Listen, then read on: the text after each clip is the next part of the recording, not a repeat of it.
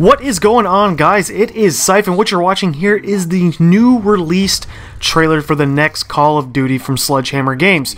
They announced it's going to be called Call of Duty Advanced Warfare. So basically the rumor that we heard earlier in the week about it being a World War I setting was complete doo-doo.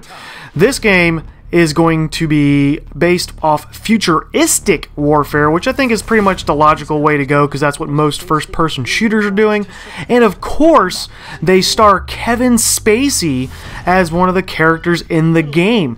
And as you can tell, they did a great job with the graphics. And for those of you who don't know who Kevin Spacey is, right now he does the show House of Cards, which is on Netflix. He's done a lot of great movies, and he's a fantastic actor, and this is an exciting thing to see.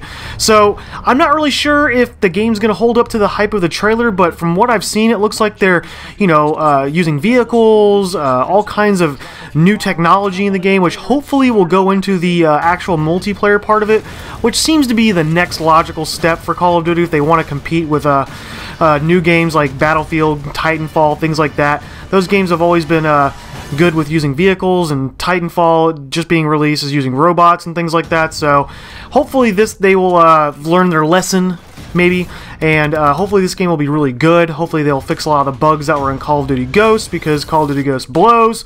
But Sledgehammer Games is the main company that was helping Modern Warfare 3, which hopefully that means that this will have the same great effect as Modern Warfare 3 did, and I loved Modern Warfare 3. So hopefully this game will be as good as the trailer looks. So if you guys could give this video a like, let me know in the comments what you guys think of it so far, what you guys think is going to happen. Do you think the game's going to be good? Do you think it's going to be bad?